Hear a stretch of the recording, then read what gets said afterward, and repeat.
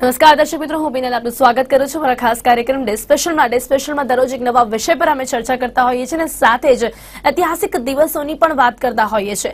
આજે ડે સ્પેશલમાં આપણે વાત કરવાની છે વર્લ્ડ સ્કિઝોફ્રેનિયા ડેની. જી હા દર્શક મિત્રો, આ એક એવી બીમારી છે, એક માનસિક બીમારી છે જેને મનોવિકલતા પણ કહેવામાં આવે છે. અને આ બીમારી એટલે કે જે પણ વ્યક્તિ પોતાની રીતે વિચારી ન શકે અને ક્યાંક લોકોથી કંઈક અલગ વ્યવહાર કરે છે અને સાથે જ જે વ્યવહાર હોય છે બહુ જ અસામાન્ય હોય છે.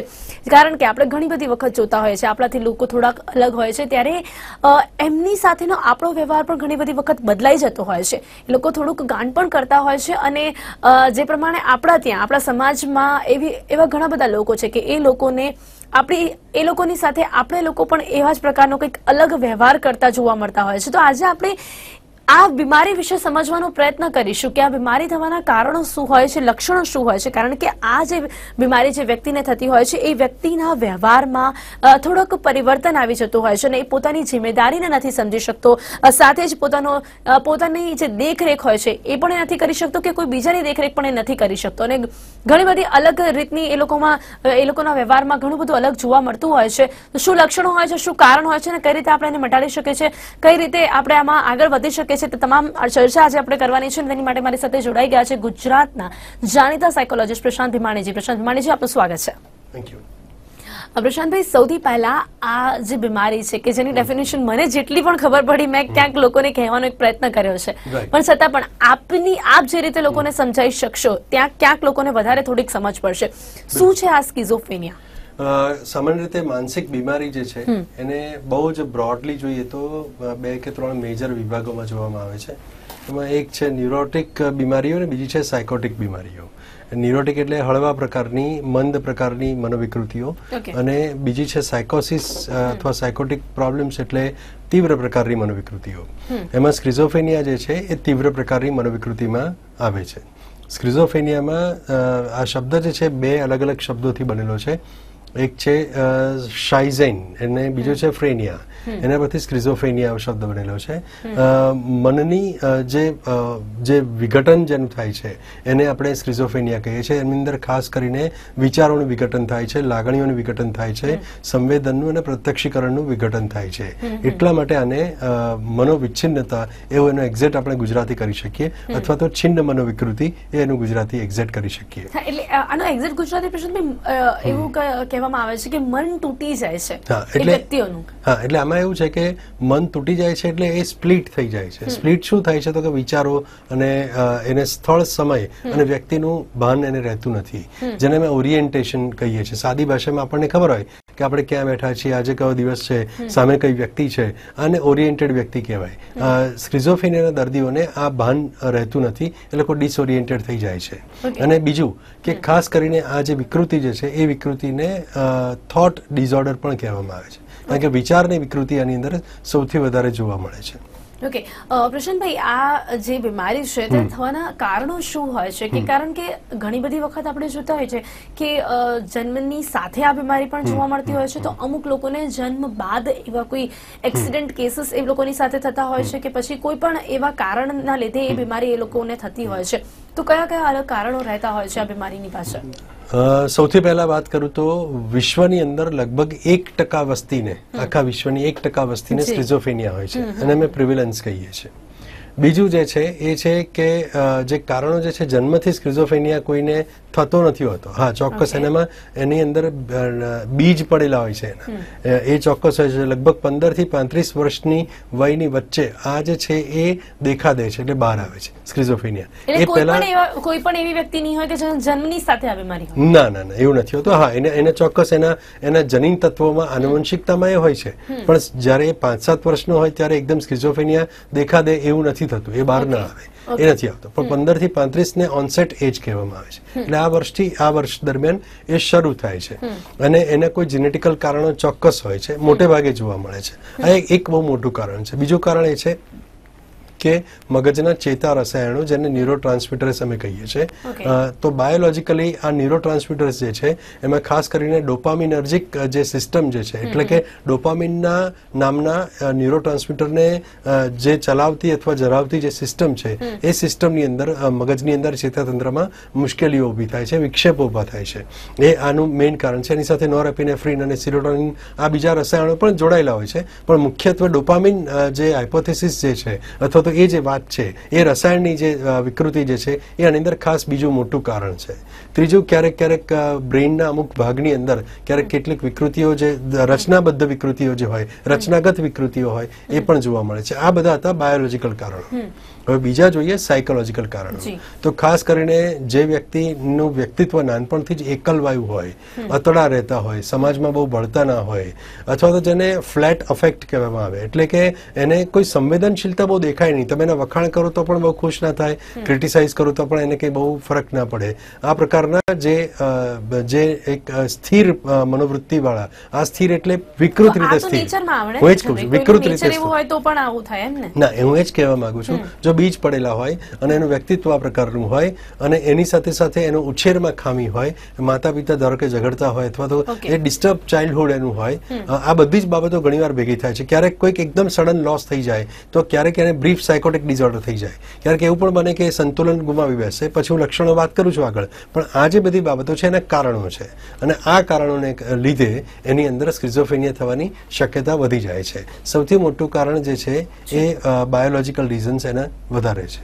અમુક વખત એવું પણ બનતું હોય છે પ્રશાંતભાઈ કે જ્યારે કોઈ પણ વ્યક્તિનો એક્સિડન્ટ થાય કે પછી દિમાગ પર એવી કોઈ ચોટ લાગે છે કે જેના કારણે પણ ત્યારબાદ એ લોકોની મનોવૃત્તિ એવી થઈ જતી હોય છે. યસ, એટલે અમુક ટ્રોમા પછી પણ ક્યારેક ક્યારેક એને સાયકોસિસનો હુમલો આવતો હોય છે. તો ક્યારેક ક્યારેક કેટલીક વખત કેટલાક એવા નશાકારક દ્રવ્યો લે વ્યક્તિ તો પણ ડ્રગ ઇન્ડ્યુસ્ડ સાયકોસિસ એને થઈ જતો હોય છે. એટલે આ પણ બીજા કારણો કહી શકાય, પણ એ બહુ ઓછા પ્રમાણમાં હોય છે. મેક્સિમમ રીઝન જે છે આપણે જે વાત કરીએ છીએ આગળના કારણો છે. જી જી જી પ્રશાંતભાઈ, હવે લક્ષણોની વાત કરીએ તો એ વ્યક્તિને આ બીમારી છે એ આપણે કઈ રીતના જાણી શકીએ? કારણ કે જે પ્રમાણે આપણે કહ્યું ને કે અમુક લોકોને એવું નેચર પણ હોઈ શકે. આપણે એવું નથી માની શકતા કે જો એ વ્યક્તિ ક્યાંક લોકોની વાતને નથી સમજી રહ્યો, ઇન્ટરેસ્ટ નથી બતાવી રહ્યો, તો આપણે સમજી જઈએ કે એને સ્કિઝોફ્રેનિયા છે. ચોક્કસ એવા કયા લક્ષણો છે કે જેનાથી આપણે પરફેક્ટલી આમ માની શકીએ કે આ વ્યક્તિને સ્કિઝોફ્રેનિયા છે? સૌથી પહેલા તો એ વ્યક્તિ જે છે એનું માનસિક સંતુલન તમને થોડું ગુમાવેલું જોવા મળે. એને મેં કહ્યું તે પ્રમાણે ડિસઓરિએન્ટેડ જોવા મળે. એટલે સ્થળ, સમય અને વ્યક્તિનું એ ભાન એને રહે નહીં અથવા તેની સભાનતા એનામાં ઓછી થઈ જાય અથવા તો બિલકુલ જતી રહે. બીજું કે એને અલગ અલગ પ્રકારના સેન્સરી અને મોટર લક્ષણો ઊભા થાય. એટલે એ લક્ષણો કેવા પ્રકારના હોય છે? ઘણી બધી વખત દર્દીને બહુ જ ગુસ્સો આવે, ચીડિયાપણું આવે, એકદમ ક્રોધ આવે, અચાનક કોઈને મારી બેસે, અચાનક ગાળો બોલવા માંડે, અચાનક સ્કિઝોફ્રેનિયા દર્દી છે મનમાં બોલ્યા કરે, જેને મર્મરિંગ અને મટરિંગ કહીએ છીએ. એનો મૂડ જે છે એ એકદમ ફ્લેટ ઘણીવાર રહેતો હોય. ઘણીવાર એના મૂડમાં બહુ જ ચડાવ ઉતાર આવતા હોય. ઘણીવાર એવું બને કે આ સ્કિઝોફ્રેનિયાનો દર્દી જે છે એ એકદમ જ સ્થિર થઈને બેસી રહે એક જ જગ્યાએ બહુ વખત સુધી. ક્યારેક એને વહેમ, શંકા, કુશંકા આવું બધું બહુ થાય. કોઈ પણ કારણ વગર વહેમ શંકા થાય, આવું બની શકે. અને આ બધા એમાં પણ પાછા અલગ અલગ વહેમ શંકા હોય છે. ધારો કે એને ક્યારેક એવું લાગે કે કોઈ મારી વિરુદ્ધમાં ષડયંત્ર રચી રહ્યું છે, કોઈ મારા વિચારોને અહીંયા કેમેરા મૂક્યા છે અથવા તો ટીવી દ્વારા મારા વિચારો એ ઓળખી જાય છે, જાણી લે છે અને પછી મારા વિરુદ્ધ એનો ઉપયોગ કરે છે. કેટલાકને એવું થાય કે હું બહુ જ મહાન વ્યક્તિ છું, મારા જેવું કોઈ જ નથી. આવા પ્રકારના ભ્રમ કેટલાકને ઉભા થાય. ઘણી વખત વ્યક્તિને ક્યારેક વિચિત્ર વાસ આવતી હોય છે. ખરેખર એવું કોઈ વાતાવરણ હોતું નથી, પણ એને સતત એવું થયા કરે. આ બધા જ ભ્રમ વિભ્રમો, જેને હેલ્યુસિનેશન અને ડિલ્યુઝન્સ કહેવામાં આવે છે, એનું બહુ મોટા લક્ષણો છે. એની સાથે સાથે એને થોટ ડિસઓર્ડર થાય. એટલે વિચારોમાં કોઈ પણ એક સંગતતા ના રહે, વિસંગતતા થઈ જાય. એ જે કંઈ પણ બોલે અથવા જે વર્તન કરે એ બોલવામાં, વર્તન કરવામાં એને કોઈ મેળ બેસે નહીં. ક્યારેક ક્યારેક કપડાં પહેરવાનું ભાન નથી રહેતું હતું, ક્યારેક ક્યારેક ગમે તેવા કપડાં પહેરે, સેલ્ફ હાઇજીનનું ધ્યાન ના રાખે, આસપાસના લોકો સાથે બરાબર બોલે નહીં, એને બહુ પડી ના હોય, બેસવાની ઉઠવાની કોઈ ગમે તે રીત એને એ પોતાની રીતે ગમે તેમ વર્તન કરતો હોય. બીજું, આ વ્યક્તિની ઊંઘ ડિસ્ટર્બ થઈ હોય, ક્યારેક એ જમવાનું જમે તો ક્યારેક બહુ જ જમે, ક્યારેક સાવ ન જમે, આવું પણ બની શકે. એ ઉપરાંત આવી જે વ્યક્તિ છે ક્યારેક એકદમ એક પ્રકાર બીજા એવા એ પણ છે જેમાં ટાઈપ 1 અને ટાઈપ 2 કહેવામાં આવે છે. એમાં જે ટાઈપ 1 ની અંદર જે સક્રિયતા બધી વધારે પડતી દેખાય છે એ ટાઈપ 1 માં હોય છે. જેમ કે એને ગુસ્સો આવવો, પછી જે મેં કહ્યા ભ્રમ વિભ્રમ થવા, પછી એ કોઈને પોતાની જાતને મારી બેસે, બીજાને મારી બેસે, આ બધા ટાઈપ 1 માં આવે છે. ટાઈપ 2 ની અંદર ક્યારેક એકદમ એપથી, એગની એટલે કે ફ્લેટ મૂડ, એટલે કે જેને શાંત રહેવું, ઘણી વખત પોતે કશામાં રસ ના બતાવે, બિલકુલ શાંત રહે, આવા લોકોને ટાઈપ 2 સ્કિઝોફ્રેનિયા વાળા કહેવામાં આવે છે. આ બંને પર અસર કરતી સારવાર જુદી જુદી હોય છે, એ આગળ આપણે જોઈશું. પ્રશાંતભાઈ, પણ આપણે જે વાત કરી ને કે આમાં જે લક્ષણો હોય છે કે ઊંઘ ના આવી, કારણ કાં તો પછી જમવું નહીં અને ક્યારેક વધારે જમવું, એમ આપણે માની શકીએ છીએ કે વર્તનમાં બહુ જ પરિવર્તન જોવા મળે છે. તો આ એક તો ઓલરેડી આના બીમારીના લક્ષણો તો છે જ, ઉપરથી લક્ષણના કારણે જયારે જમે નહીં, કાં તો પછી ક્યારેક વધારે જમે, ઊંઘે નહીં, તો આ એના કારણે તો વધારે તકલીફ એ લોકોને થઈ શકે છે ને, કે આ લક્ષણો છે, લક્ષણોના કારણે એ લોકોની બીમારી વધતી હશે ને? એબ્સોલ્યુટલી બીમારી વધતી જાય, અને અનટ્રીટેડ પ્રોબ્લેમ જે છે એ ડેફિનેટલી ધીરે ધીરે વધતો જાય. એક્યુટ અને ક્રોનિક આ બે બાબતો છે. એટલે જે એક્યુટ એટલે તાત્કાલિક ઉભી થયેલી જો માનસિક વિકૃતિ હોય અથવા સ્કિઝોફ્રેનિયા જે છે એ મટે પણ ઝડપથી થાય, એ ઝડપથી મટી જાય. અને જે બહુ જૂનો ચાલતો હોય, જેની શરૂઆતમાં કંઈ ખબર ના પડે, ઇન્સિડિયસ ઓનસેટ હોય, એને સારા થતા પણ વાર લાગે, એને પુઅર પ્રોગ્નોસિસ કહેવાય છે. પેલાને બેટર પ્રોગ્નોસિસ કહેવાય છે. પ્રોગ્નોસિસ એટલે સારા થવાની શક્યતા, અને કેટલા વખતમાં સારું થશે તેનું એક અનુમાન. એટલે આ જે બાબતો જે છે એ સ્કિઝોફ્રેનિયાના દર્દીમાં બહુ મહત્વની છે. બીજું ખાસ કહી દઉં કે જ્યારે દર્દીને આ બધું ખાય નહીં, જમે નહીં, બધું તો એક સામાન્ય લક્ષણ છે એનું, પણ ખાસ કરીને આપણે ત્યાં મોટા ભાગે પિનલ એવું હોય છે કે લોકો આવી કોઈ તકલીફ થાય એટલે તરત જ અંધશ્રદ્ધા બાજુ વળી જતા હોય છે. એનામાં કોઈ ભૂત છે, પ્રેત છે એવું માનીને એને કોઈ દોરા ધાગા કરે. એક એવી સામાજિક બુરાઈ છે કે જે આપણા દેશમાંથી આપણે અમુક જગ્યાએ પણ મટાડી શક્યા છે, પણ પૂરી રીતે નથી ગઈ. હજુ ભણેલા ગણેલા લોકો પણ સ્કિઝોફ્રેનિયાને મટાડવા માટે દોરા ધાગાનો આશરો લે છે, તંત્ર મંત્રનો આશરો લે છે, જે ખરેખર એક રોગ છે. આપણે પહેલા સ્વીકારવું જોઈએ કે માનસિક રોગ એ બીજા બધા રોગ જેવો જ એક રોગ છે, અને એની સારવાર હોય છે. એની વૈજ્ઞાનિક સારવાર કરવી જોઈએ, વૈજ્ઞાનિક રીતે, વૈજ્ઞાનિક ઢબે એને ધીરે ધીરે મટે એ ચોક્કસ શક્ય બને છે. બીજું હું તમને કહું કે ઘણી બધી વખત એવું થાય છે કે લોકોમાં ધીરજ નથી હોતી. તાવ, ઝાડા, ઉલટી જેવો આ સ્કિઝોફ્રેનિયા રોગ નથી. તાવ, ઝાડા, ઉલટીની અંદર દિવસો નક્કી હોય છે કે ભાઈ આટલા દિવસ દવા લે એટલે એને લગભગ મટી જાય મોટા ભાગે. એક બીજી તકલીફ હોય તો એનો આટલો ડ્યુરેશન હોય. પણ સ્કિઝોફ્રેનિયાના દર્દીને મટતા કેટલા દિવસ થશે એવું કોઈ દર્દી પૂછે તો અમારી પાસે એનો કોઈ જવાબ નથી હોતો, કારણ કે એને મટતા બહુ વાર લાગતી હોય છે. ઘણીવાર ઝડપથી એ રિસ્પોન્સ આપતા હોય છે દર્દીઓ. એ ઘણા બધા ફેક્ટર્સ પર આધારિત છે.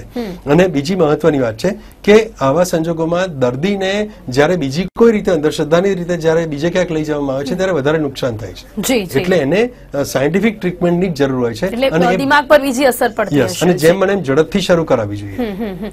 પ્રશાંતભાઈ, આપણે આવા પ્રકારના લક્ષણો જોઈએ અને જે તે વ્યક્તિ હોય આવી રીતના અલગ વર્તન કરે તો, કારણ કે માનસિક સ્થિતિ અલગ અલગ રીતના ખરાબ રહેતી હોય છે. આપણે જે વાત કરી કે કોઈના લક્ષણ આવા હોય છે તો કોઈના અલગ લક્ષણ હોય છે, કોઈ પોતાની જાતને કોઈક મોટો વ્યક્તિ માને છે તો કોઈ સાંભળતું નથી.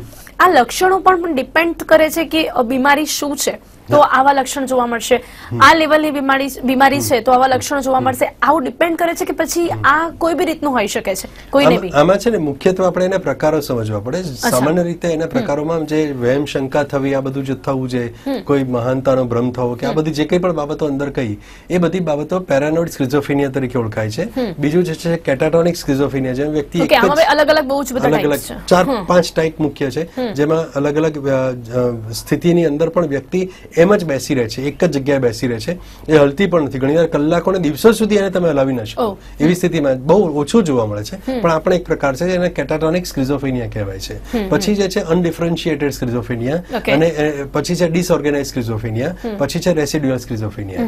ઘણી બધી વખત સ્કિઝો અફેક્ટિવ ડિસઓર્ડર જોવા મળે છે, બ્રીફ સાયકોટિક ડિસઓર્ડર જોવા મળે છે, બીજા અનેક પ્રકારો છે. આ જે ટાઈપ છે પ્રશાંતભાઈ, લેવલ પ્રમાણે છે કે એક લેવલ્સ વધતા જાય એ કે લક્ષણો પ્રમાણે? હવે લેવલ્સમાં એવું છે કે કાં તો એ બહુ જ નવું હોય તો એને એક્યુટ કહીએ છીએ, બહુ જૂનું હોય તો એને ક્રોનિક કહીએ છીએ. એટલે ક્યારેક એક લક્ષણો અચાનક એકદમ જ આમ જાણે બ્લાસ્ટ થાય છે કે ગઈકાલ સુધી વ્યક્તિ બરાબર હોય ને આજે એકદમ જ એનું વર્તન બદલાઈ જાય. તો આ જે છે એક્યુટનેસ જે છે એ બની શકે એક્યુટ ને ક્રોનિકમાં, કે પેલું બહુ થોડા લક્ષણોમાં વર્ષોથી ચાલતા હોય અને કેટલાક લક્ષણો અચાનક જ એનું વર્તન બદલાઈ જાય. ક્યારેક આપણને જોવા મળે છે કે કોઈ વ્યક્તિ ગઈકાલ સુધી કે આજ સવાર સુધી બરાબર હતા, બપોર પછી એકદમ જ એનું વર્તન એકદમ બદલાઈ ગયું, કે તોડફોડ કરવા મળે, હિંસક વર્તન થઈ જાય, બીજા કોઈ સામેવાળાને મારી બેસે, ગાળો બોલે, એબ્યુઝ કરે, કદાચ એકલા બબડ્યા કરે, પોતાની જાત સાથે વાતો કર્યા કરે, પોતાને ભ્રમણા થાય છે એવું કીધા કરે, બોલ્યા કરે, કોઈને ચોક્કસ દુશ્મન માન્યા કરે, આ બધું જ બાબતો જે છે અચાનક જ ઉભી થઈ જાય. તો આ જે છે એની સારવાર એ રીતે થઈ શકે. પ્રશાંતભાઈ, જે વ્યક્તિઓ ભૂલી જતા હોય છે એ સ્કિઝોફ્રેનિયામાં ના આવે ને? જે લોકો થોડાક સમય પહેલા એ લોકોને બિલકુલ યાદ ના રહે કે એમને શું કર્યું હતું, લાઈક ગજનીમાં જે રીતે આમિર ખાનનો રોલ બતાવવામાં આવ્યો હતો, એને આપણે સ્કિઝોફ્રેનિયા કહી શકીએ કે એક ડિફરન્ટ ટાઈપ ઓફ બીમારી છે? સ્કિઝોફ્રેનિયા ના કહેવાય, એને બિલકુલ ના કહેવાય, એમ્નેશિયા છે અને એ આખી વાત જુદી છે. પણ આ સ્કિઝોફ્રેનિયાના એક લક્ષણ તરીકે ટેમ્પરરી એમ્નેશિયા ક્યારેક જોવા મળે છે, પણ એ દરેકમાં હોય જ છે એવું નથી. પણ મૂળભૂત રીતે તો એને એ વખતનું ભાન જ નથી હોતું કે પોતે કેવું વર્તન કરે છે, આસપાસ કોણ છે. એટલે એ તમે બીજા કોઈ વ્યક્તિની સાથે વાત કરે તો એને ખબર પડે કદાચ આ વ્યક્તિ છે ને લેવલ પ્રમાણે, પણ એ પોતાના વર્લ્ડમાં જ હોય, પોતાની દુનિયામાં જ રાચતા હોય. એ લોકો વી call them lost in thoughts, એટલે વિચારોમાં એ ખોવાયેલા વ્યક્તિઓ હોય ઘણીવાર, અને એ લોકોને પોતાની જ દુનિયાની અંદર પોતે મસ્ત હોય. પણ એટલું નક્કી છે કે આવા લોકો જે છે એમને ગાણપણનો સિમ્બોલ આપવો બહુ ખરાબ છે.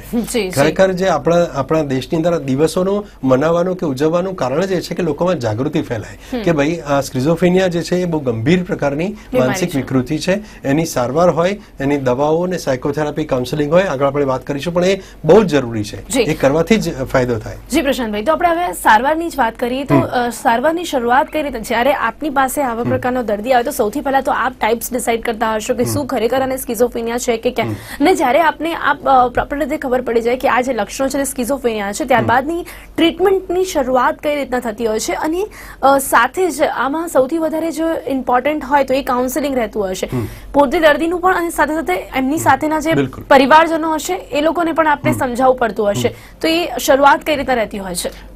જ્યારે કોઈ પણ દર્દીને સ્કિઝોફ્રેનિયા છે એવું નિદાન થાય, એને નિદાન માટે એને ચોક્કસ મેન્ટલ સ્ટેટસ એક્ઝામિનેશન કરવામાં આવે, અને એની આખી એક મેથડ છે. પછી ખબર પડે કે આ વ્યક્તિ કયા સ્કિઝોફ્રેનિયામાં છે, કઈ એક્સિસ પર છે, એનું એક્સિસ પ્રમાણે નિદાન થાય, 5 એક્સિસ પ્રમાણે નિદાન થાય. નિદાન થઈ ગયા પછી એને સ્કિઝોફ્રેનિયા છે એવું નક્કી થાય, એ પછી એને સૌ પ્રથમ તો દવાઓ આપવી બહુ જરૂરી છે.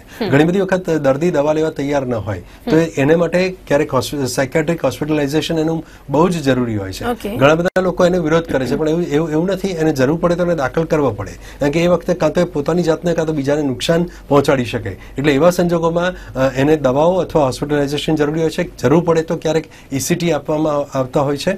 એ ઉપરાંત એની સાથે સાથે જ્યારે ધીરે ધીરે થોડું એને સારું થવા માંડે કે થોડુંક તમારી સાથે વાતચીત કરવામાં કોઓપરેટ કરવા માંડે, ત્યારે એવા સંજોગોમાં એને સાયકોથેરાપી આપવી બહુ જરૂરી છે. સાયકોથેરાપી અને કાઉન્સેલિંગથી આનું રિહેબિલિટેશન બહુ સરસ રીતે થાય છે, અને આવા દર્દીઓ જે છે પાછા મેઇન સ્ટ્રીમની અંદર જોડાઈ શકે છે.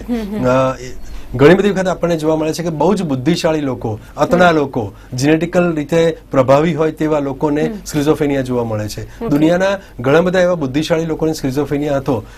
એક તો તમને જો હું કહું તો વિખ્યાત મેથેમેટિશિયન છે જેના પરથી એક બહુ સરસ મૂવી બન્યું હતું, ધ બ્યુટીફુલ માઇન્ડ, અને એનો જે હીરો હતો જોન નેશ, જેને નોબેલ પ્રાઇઝ મળ્યું હતું. આ જોન નેશ પોતે સ્કિઝોફ્રેનિયાથી પીડિત હતો. એટલે એવું નથી કે બુદ્ધિશાળી લોકો જે છે એને સ્કિઝોફ્રેનિયા ના થાય. સ્કિઝોફ્રેનિયા થવા માટેના કારણો આપણે આગળ જોઈ ગયા, પણ એટલું નક્કી છે કે એની સારવાર કરવાથી બહાર ચોક્કસ આવી શકાય છે, અને આ પ્રમાણે સારવાર થાય. આપણે એવું બિલકુલ માનવું ન જોઈએ કે કોઈ એક જ સારવારથી બધું સારું થઈ જશે. ના, એને સારવારમાં બધાનો રોલ, બધાની ભૂમિકા એક સહિયારી હોય છે, એક સામટી હોય છે. એટલે દવા સાથે કાઉન્સેલિંગ, થેરાપી આ બધું જ ચાલુ રાખવું જોઈએ. ફેમિલી થેરાપી પણ ક્યારેક આપવી પડે છે. ફેમિલીને પણ સમજાવવું પડે છે કે તમે જે માનો છો એને જુદી, એવું નથી. આ જે બાબત છે માનસિક રોગ છે, એમાં દર્દી ક્યારેક આવું કરી શકે. તમે એને જુદી રીતે જુઓ, એક રોગની રીતે જુઓ, અને એને સપોર્ટ કરો. ઘણી બધી વખત આપણા સમાજમાં આજુબાજુ વાળા લોકો એને ગાંડો કહીને, પાગલ કહીને એને ગમે તેમ રીતે બિહેવ કરતા હોય છે. આ બહુ જ ખરાબ બાબત છે. ખરેખર એને સારવારની જરૂર હોય છે, સહાનુભૂતિની જરૂર હોય છે. સહાનુભૂતિ કરતા પણ એને પ્રોપર ટ્રીટમેન્ટની જરૂર હોય છે. આ બાબત જો સમજી જવાય તો સારું. પ્રશાંતભાઈ, અમુક વખત એવું પણ બનતું હોય છે કે સામેવાળા વ્યક્તિને એ લોકો હાનિ પહોંચાડતા હોય છે. આ કયા લેવલનો સ્કિઝોફ્રેનિયા હોય છે, અને આવો ક્યાંક આપણે માની શકીએ છીએ કે સમાજમાં જો આવા લોકોની સાથે દુર્વ્યવહાર કરવામાં આવે છે તો, અને એટલા માટે જ કરવામાં આવે છે કારણ કે એક કોઈક અમુક વખત એવું પણ જોવા મળતું હોય છે કે આવા વ્યક્તિઓ સામેવાળા વ્યક્તિને ચોટ પહોંચાડે છે, કાં તો કોઈ બી રીતે એ લોકોને હાનિ પહોંચાડતા હોય છે. હા, એટલે આવા લોકો ઘણીવાર ખતરનાક બની શકે છે, ચોક્કસ બની શકે છે. એટલે એવા લોકોને મેં કહ્યું તે પ્રમાણે હોસ્પિટલાઇઝેશન એ બહુ જ જરૂરી છે, કમ્પલસરી છે. સાયકેટ્રિક ઓબ્ઝર્વેશનમાં એમને રાખવા જોઈએ અને એમને ત્યાં આગળ દવાઓ ઇન્જેક્શન આપવામાં આવે છે, એટલે એમનો ગુસ્સો જે છે એ ત્યાં શાંત થઈ જાય છે. પ્રશાંતભાઈ, જો શરૂઆતના દિવસોમાં ખબર પડી જાય તો માની શકે છે કે જલ્દીથી આનામાંથી બહાર આવી શકાય છે, અને જો શરૂઆતના દિવસોમાં ક્યાંક આપણે એનો નેચર સમજીએ અને ના જલ્દીથી ખબર પડે કે આવા પ્રકારની બીમારી છે, જલ્દીથી તમને ડોક્ટરની પાસે નહીં લઈ જવામાં આવે, એક લેવલ પછી જો એ લોકો પહોંચે તો પાછા આવવામાં કેટલી તકલીફ પડતી હોય છે પછી? ઓબ્વિયસલી જેમ દરેક રોગમાં હોય છે તેમ આ રોગમાં પણ એક ઉક્તિ લાગુ પડે છે કે ટ્રીટમેન્ટ માટે સુનર ઇઝ બેટર. એટલે જેટલું ઝડપથી થાય એટલું વધારે સારું. જેટલી ઝડપથી સારવાર થાય એને ઓળખી લેવામાં આવે કે આ રોગ કયો છે, કઈ કક્ષાનો છે, એને શેની જરૂર છે, તો ચોક્કસપણે એને ઝડપથી ફાયદો થાય છે. અને જેમ જેમ મોડું થાય એ પ્રમાણે આ તકલીફ જે છે એને સારું થતા થોડી વાર લાગે છે. પણ હું દર્શક મિત્રોને એટલું ચોક્કસ કહીશ કે ધીરજ બહુ જરૂરી છે. માનસિક સારવારમાં ધીરજ એક કમ્પલસરી છે. તમે જેમ સ્ટીરોઇડની જેમ તાત્કાલિક ઉકેલ માંગો એવું ન થાય, ધીરજ રાખવી જોઈએ. અને બીજું કે ડોક્ટરની સૂચના વગર દવાઓ ક્યારેય પણ બંધ કરવી ન જોઈએ. ગમે તેટલું સારું લાગે તો પણ તમારે જાતે નિર્ણય ન લેવો જોઈએ. ડોક્ટર કહે કે હવે આને તબક્કાવાર ઓછી કરો કે બંધ કરો તો બરાબર છે, પણ તમને કોઈ બીજા કહે કે આ દવાઓ લેવાથી તો તકલીફ થશે કે આ સારવાર લેવાથી કોઈ ફરક નહીં પડે કે કાઉન્સેલિંગ થી શું ફરક પડે, આ બધી જ વાહિયાત માન્યતાઓ છે. દરેક વૈજ્ઞાનિક પગલું જે છે એ દર્દીને ચોક્કસ રાહત પહોંચાડે છે, એટલે એ કરવું બહુ જરૂરી છે. પ્રશાંતભાઈ, એક સવાલ એ પણ મારે આપને પૂછવું હતું કે જે આવા લોકો હોય છે એ લોકોની સારવાર અને ટ્રીટમેન્ટની વાત તો આપણે ચોક્કસપણે કરી કે એમને ડોક્ટરને દેખાડવા છે, પણ પાગલખાનાઓ જે હોય છે કે જે આવા લોકોની એક સાથે રાખવામાં આવે છે, એના પાછળ કોઈ કારણ હોય છે કે આવા લોકોને એક સાથે રાખવાથી ક્યાંક એ લોકો જલ્દીથી બહાર આવી શકે છે, કે પછી પોતાની જાતને એ લોકો અલગ ફીલ ન કરે, એ પણ એક ટ્રીટમેન્ટનો પાર્ટ છે? શા માટે એ લોકોને ત્યાં રાખવામાં આવે છે? ઘણી બધી વખત એવું હોય છે કે આવા લોકોને એક જગ્યાએ એટલા માટે રાખવામાં આવે છે કે સારવારમાં સરળતા પડે. બીજું એ છે કે આવા લોકો જે છે એ બીજા લોકોને ક્યારેક હાનિ ન પહોંચાડે. ક્યારેક કેરટેકર કે કેર ગીવર બરાબર નથી હોતું, એટલે જે પ્રોપર સારવારની સાથે સંભાળ કે દરકાર મળવી જોઈએ એ કદાચ બરાબર ન મળી શકે એવી હોય, ત્યારે એવા લોકોને હોસ્પિટલાઇઝ કરવામાં આવે છે કે આવી અલગ એસાઇલમ જેને કહીએ, જે આપણે વાત કરી જેને એસાઇલમ કહીએ છીએ, એવા એસાઇલમની અંદર કે અથવા તો માનસિક રોગની હોસ્પિટલ ની અંદર એને રાખવામાં આવે છે. જી પ્રશાંતભાઈ, સમયનો આપણી પાસે થોડો અભાવ છે, પણ અંતમાં આપણે સમાજને શું મેસેજ આપવા માંગશો? કારણ કે આપ એક ડોક્ટર છો ને, એવા ઘણા બધા લોકો આપની પાસે આવતા હશે, એવા પરિવારજનો આપની પાસે આવતા હશે, એ લોકોના દુઃખને પણ આપ સમજી શકતા હશો, અને ઘણા બધા સમાજમાં એવા લોકો છે કે જે લોકો આ લોકોના દુઃખને નથી સમજતા અને એ લોકોની સાથે દુર્વ્યવહાર કરતા હોય છે, તો એવા લોકોને આપ શું મેસેજ આપવા માંગશો? મારે આજે વર્લ્ડ સ્કિઝોફ્રેનિયા ડે નિમિત્તે એટલું કહેવું છે કે આપણે સ્કિઝોફ્રેનિયાને બરાબર સમજીએ. આ એક માનસિક રોગ છે, વૈજ્ઞાનિક રીતે એનો ઉકેલ લાવવા પ્રયાસ કરીએ, અને જેટલું વહેલો એને સમજી લઈએ એટલો એ વ્યક્તિનો પોતાનો એમાં કોઈ વાંક નથી હોતો, એ તમે બરાબર સમજો.